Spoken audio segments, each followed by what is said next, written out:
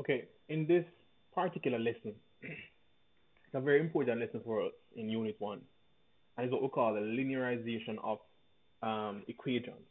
So quite often in physics, we're going to get graphs, right, to plot, and the tendency for our graph is for us to generally plot a linear graph, and a linear graph is what we call a straight line graph. So as you can see right here, this would be a linear graph.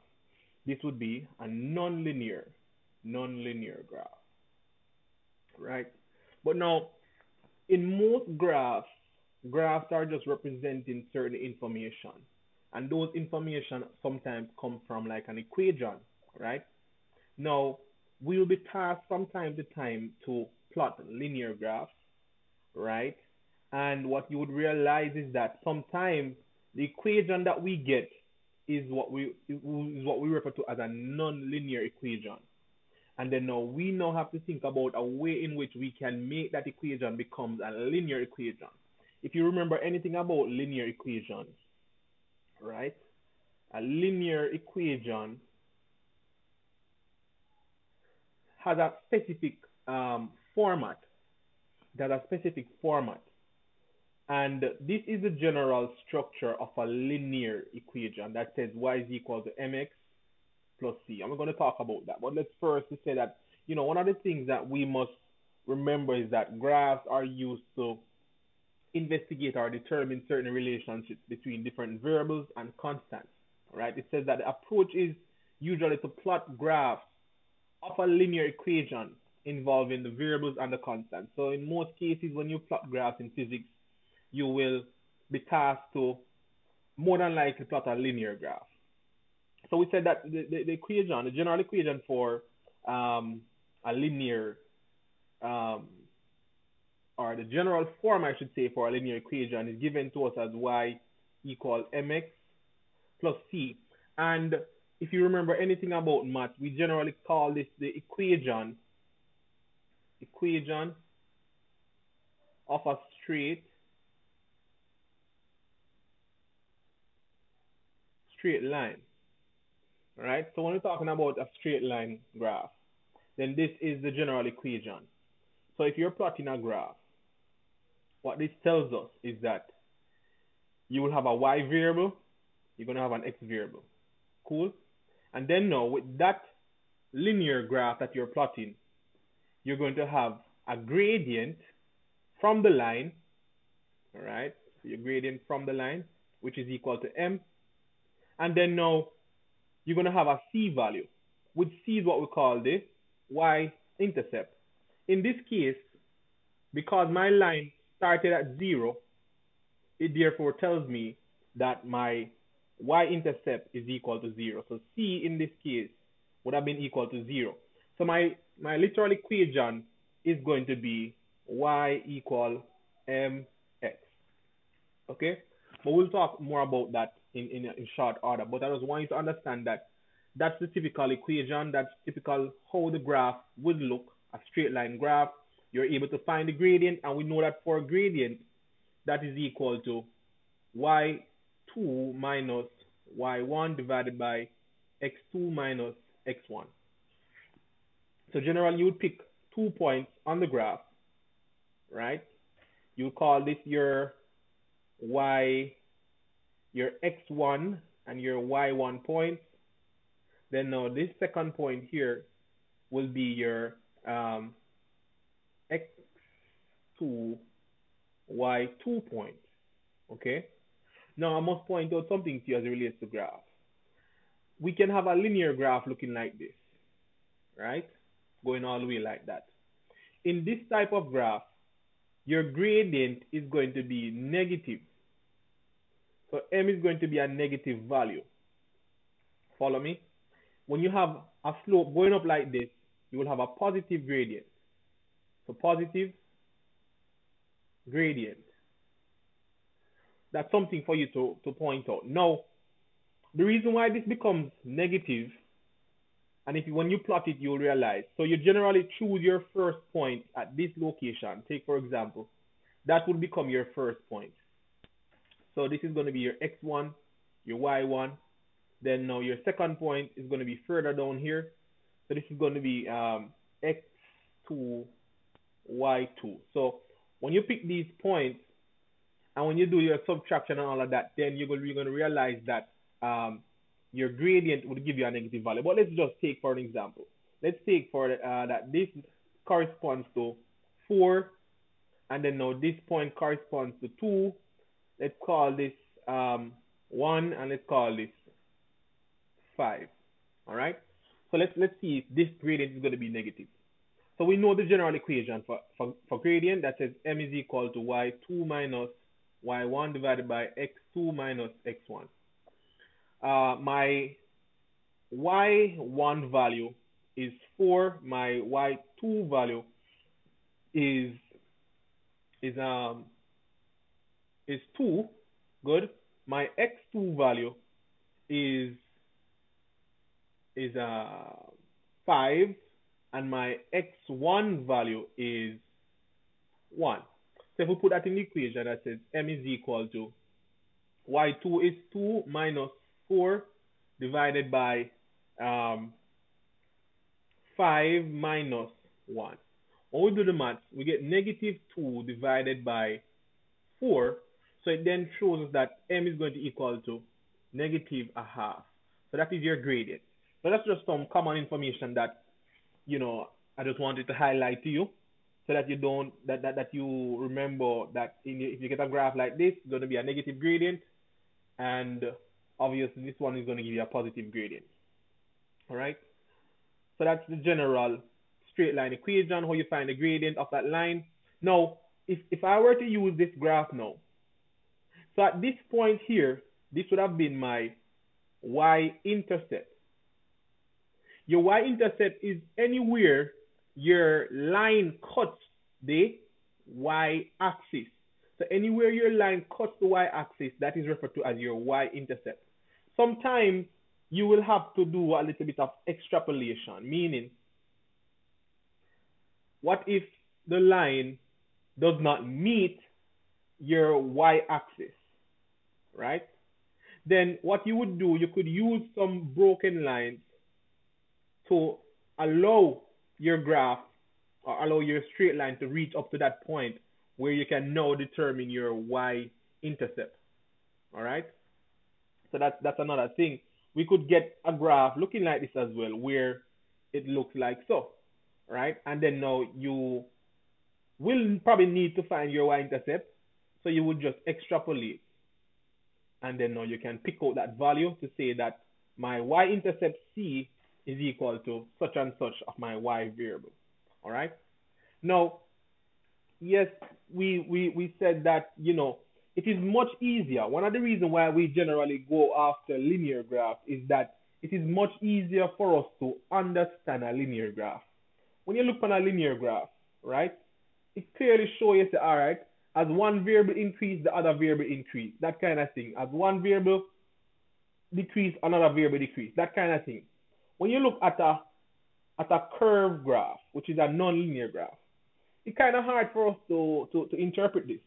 You know what I mean? It's hard for us to tell the relationship that is taking place here. Yes, we can look at certain graphs and find out the relationship, but not in all cases. So it's best if we get the graph in a linear form, then now we can be more able to, or be more susceptible to understand the information. Right? One of the things that I want to point out is that whenever you have your y variable is always your dependent variable, right? And that goes on the y-axis or the vertical axis.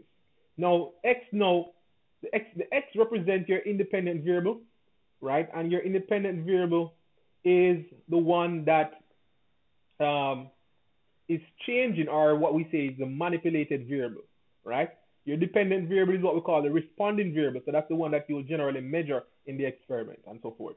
Now, obviously, m is a constant, and m represents our gradient, or we say the value of the slope, right? B now, as we said, is our y-intercept, or we could call it C. So we could represent C or B. It doesn't matter in this case.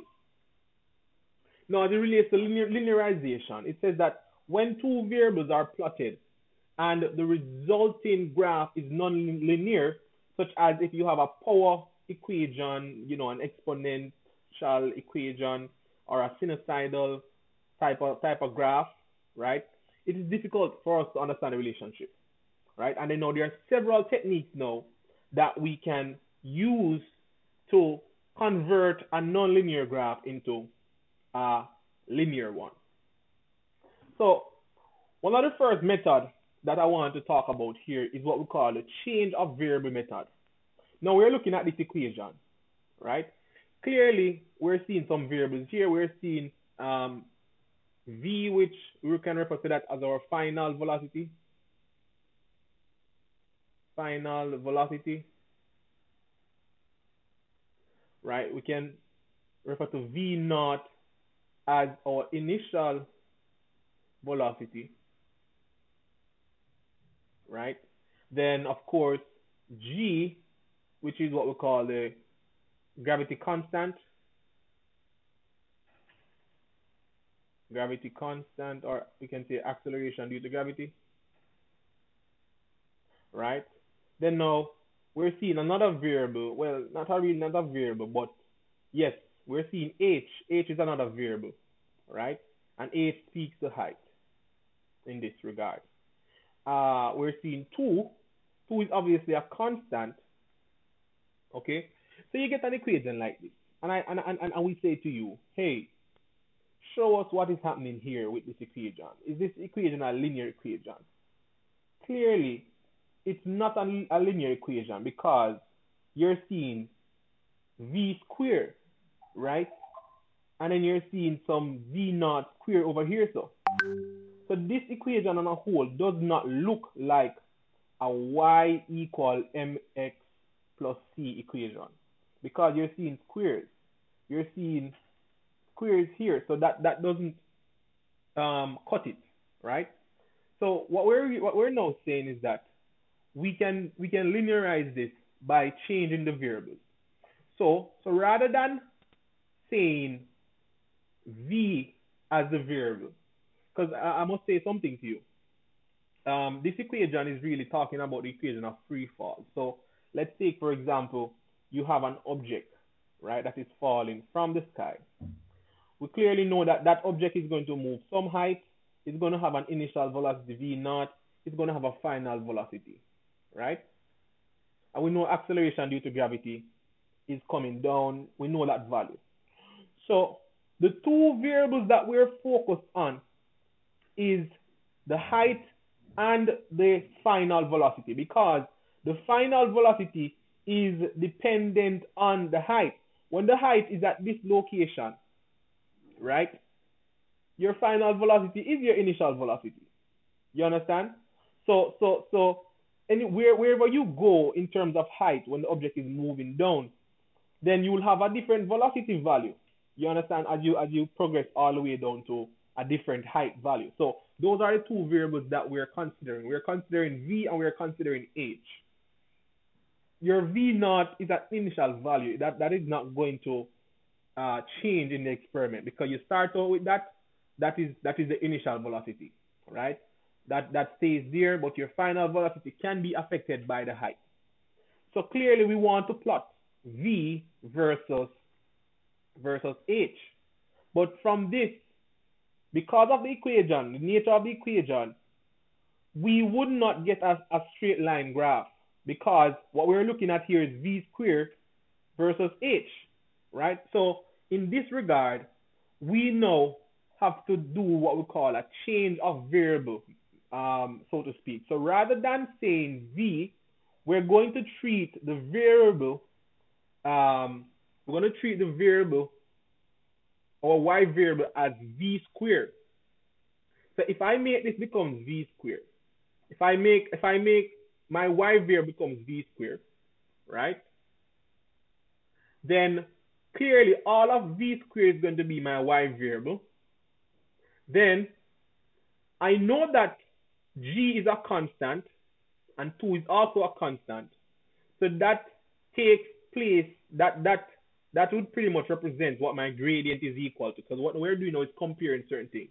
Then now h is going to be my x variable, right? H is going to be my x variable. I don't need to change that variable into anything because there's no power beside of it. But as it relates to v naught square, I have to change that variable and say that all of this is equal to c. So at this point of the game, if I were to plot the graph, right, I would be plotting v square versus h, all right? And clearly, my y-intercept would be v square naught. Now, you might be wondering, my gradient. So after plotting this graph, you can now find your gradient. Your gradient is equal to m.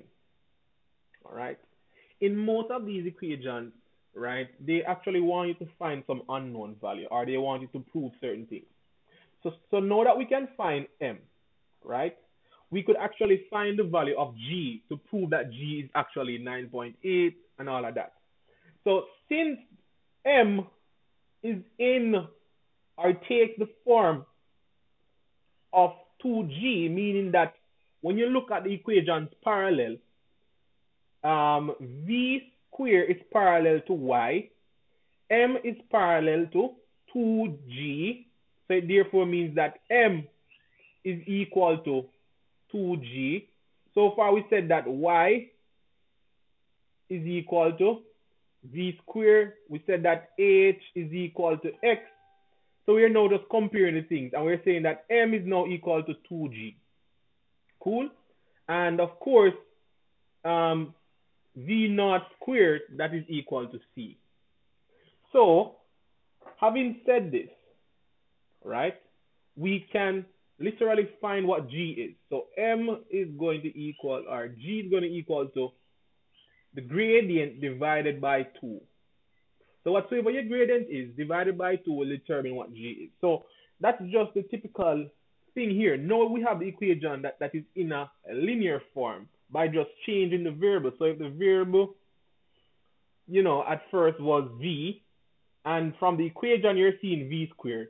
If I make v squared become the entire y variable and do it for the other things, then that now becomes a linear. It's now in a linear form.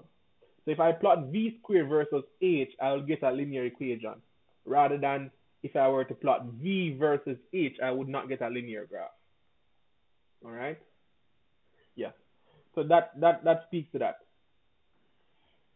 There's another type of equation that you can come across, right? And it's what we call the power relation equation. If you were to ever get something like this to say that y is equal to mx raised to the power a, right? Then this is obviously not in a linear form. So it's going to give you a non-linear equation. Good? In order for us to get this into a linear format, we have to use what we call the log-to-log method. And all that does is use some logarithmetic principles. So if I were to go ahead and log both sides of the equation, meaning that I multiply both sides by log, I'm going to have log y equals log multiplied by m times x raised to the power a.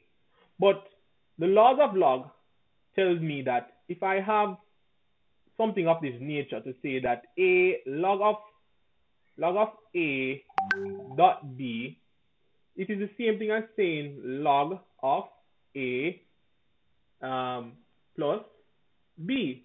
Also, the laws of log also allow me to say this. What if I have log of a dot b where there is a power here? Let's say that x is in the power of b, meaning that you're saying log of a times bx. Then you could rewrite it to say log of a plus log of bx. But the laws of log also tell me that I can write this as log of a plus x log b. So that power x can now come down. So in this case here, we can just go ahead and rewrite that to say log of m plus log of x raised to the power. But because we're dealing with logs tell me that I can take this power and bring it down in front. You understand? So at the end of the day, we are left with log of y is equal to log of m plus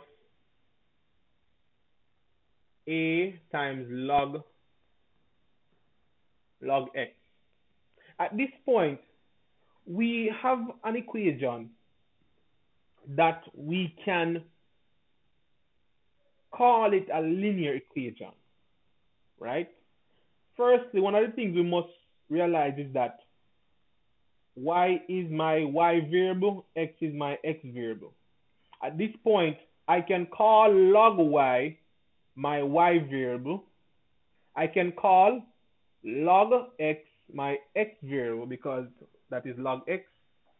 Then now the value beside log x, that is going to be my m value, which is my gradient. And then now obviously log of m is going to be my c value, which is going to be a constant. So at the end of the day, when you're plotting the graph, right, you're going to plot log of y time versus log of x, where we're now saying that the gradient m is equal to a. So whatsoever the gradient is, it corresponds to what a is equal to. So I'm saying, so sometimes you get that type of equation where you need to find out what a is, you know, and so you could use this entire scenario, providing that the equation is given as such. Once the equation is given to us as such, then that is what you would do. There's another type of equation that we can get, and it is when you have an exponential relation. So let's take, for example, you have to say that that y is equal to a e raised to k times x. Now, obviously, y is my y variable, x is my x variable. X is all the way up in the power. This is obviously not in the linear format. So to get this in the linear format, now we have to do the semi-log, or we call it the, anti-log, so to speak. Well, not anti-log, but preferably say the semi-log, right? Or using the ln method, right? The natural log method. So by using the natural log method, it tells me that it's the same thing similar to the log method. However, in this case, we're finding the natural log. So if you look somewhere on your calculator, you will see a function that says ln.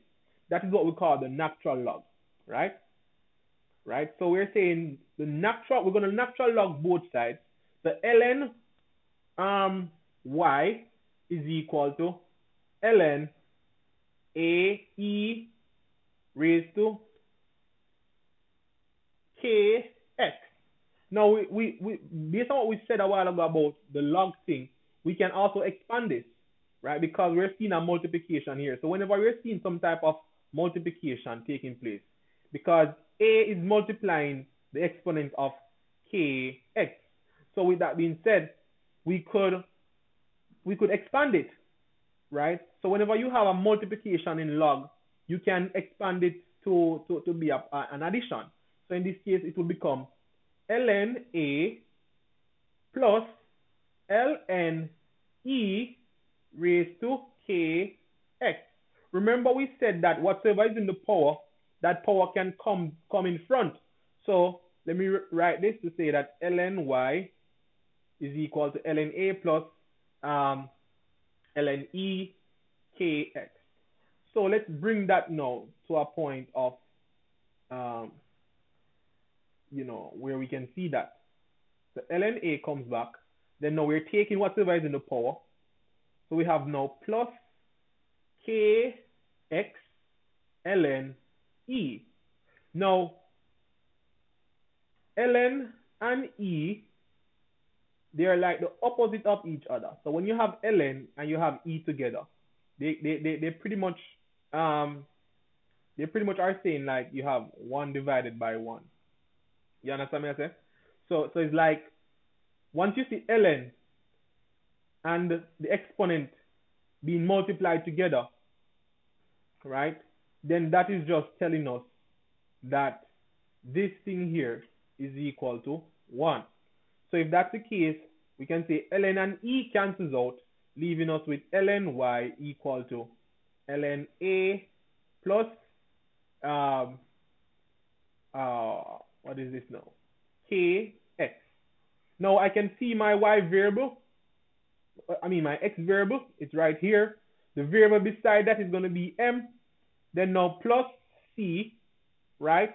Then now all of this here will be my y variable. So at the end of the day, when you're plotting that graph, you're plotting x versus ln y, good, where we're now saying that the gradient, I can use the gradient to find what k is. So whatever my gradient is, that is what k is equal to. Then what if now, what if we were to tell you, say, hey, find the value of a. If I go ahead and say find the value of a, what you would do is to let me draw the graph here. So this is your c-intercept. Good. So you could look on the graph to find what the value of c is. Now remember that ln a is equal to c. Good. So if I want to find c, then now if I want to find a, what I would have to do, I would have to get rid of ln. Remember? So we want to find a in this case. We can find c from the graph, which is your y-intercept. So once you find c, you know that c is equal to ln a. So having said this, then we can ask you to find what is a. So all you would need to do to get rid of ln, you would multiply by e on both sides. So remember, e is talking about the exponent. So because you have e multiplied by ln, that cancels out, leaving you with a, and then now you have e raised to the power c. Right? Because whenever you have the exponent, there's always the next thing that is beside of it is goes in the power. So you have e raised to c. So that is what we would have done here. Find the exponent of both sides. Exponent and ln cancels out, leaving us with a equal ec, or e raised to the power c.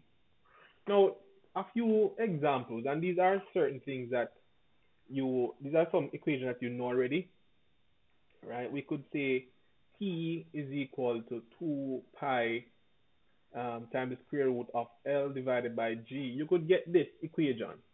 And they say plot a graph, right, of t squared versus L. Firstly, by looking at this equation has no bearings related to t squared and L like that. You're not seeing that right now. But the best thing that we could do to make this become t squared is to square both sides. All right, so by squaring both sides, I now have t squared equal to, now this square is squaring everything in the bracket, so we have 4 pi square. Now the square and the square root cancels out, leaving me with L divided by G. Now, quite frankly, this equation or this graph is going to be a linear graph, right? So what it tells us is that this is my y variable, L is my x variable. Whatsoever is remaining, that becomes my constant m. So at the end of the day, we're saying that t squared is equal to y, L is equal to x, m is equal to 4 pi squared divided by g. Now with this equation, clearly there's no y-intercept, which just tells us that the line passes through 0, right? Now when you find the gradient of this line, we're saying that your gradient is equal to 4 pi squared divided by g. Quite often, we get an equation like this to prove and to find the value of g. So if we were to transpose, g would become 4 pi squared divided by m. So that's just one example how we can linearize this equation. Cool? Right? So that's one type. Then now, if I get another equation, such as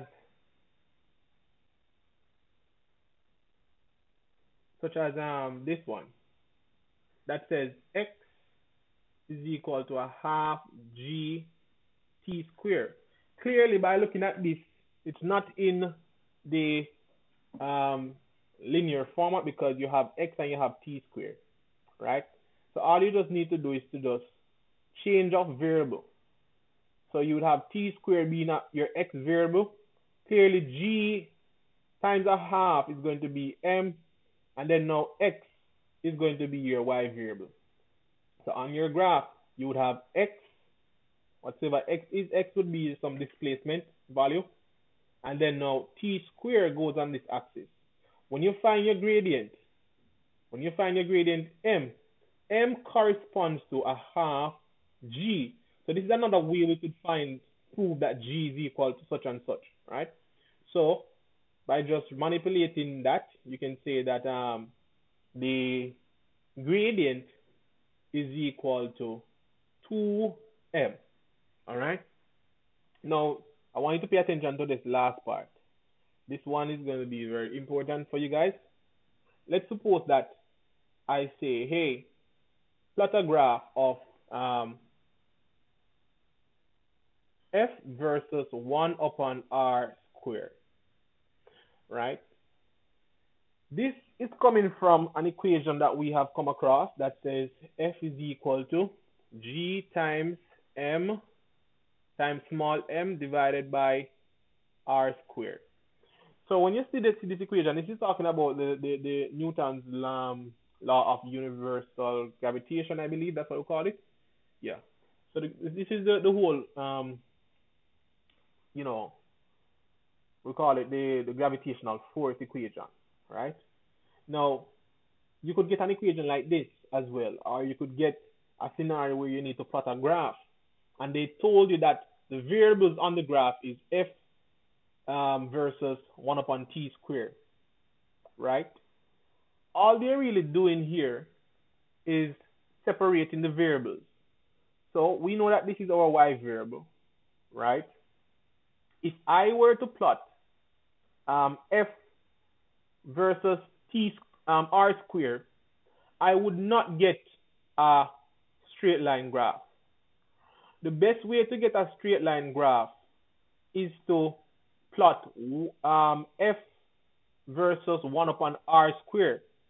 So it's like we're saying that 1 upon r squared is a variable by itself, and that is multiplied by g times m.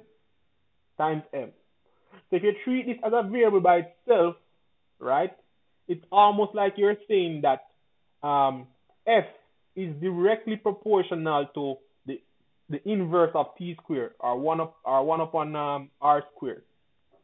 So that's what they're really saying here. So at this point, they have literally linearized the equation.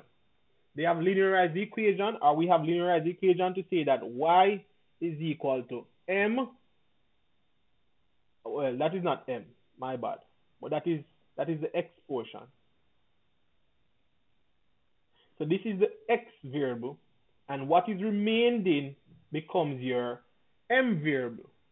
Good. So after you plotting this graph and everything, they could say, hey, what is the mass of, take for example, the satellite, right, or something of that nature? Then you can clearly see that your gradient is equal to m. Let me use the word gradient. Gradient is equal to m g times, where g is the universal gravity constant, and then now m would generally speak to the mass of the Earth, and then now this small m speaks to the mass of the satellite. So with this being said, you could find the mass of the satellite to say that the gradient divided by g times m is equal to small m. All right. So just be mindful that when you see these type of things, we're just trying to make things become a linear equation. And this is another way you could factor out certain things. You're changing the variable. So rather than saying one, rather than saying f versus t squared, which would not give you a linear graph, right? By saying one divided by r squared, that would give you a linear graph, so to speak. So this comes to a point where we can call it an end for this lesson. Pay attention to that part for me, please. Thank you very much.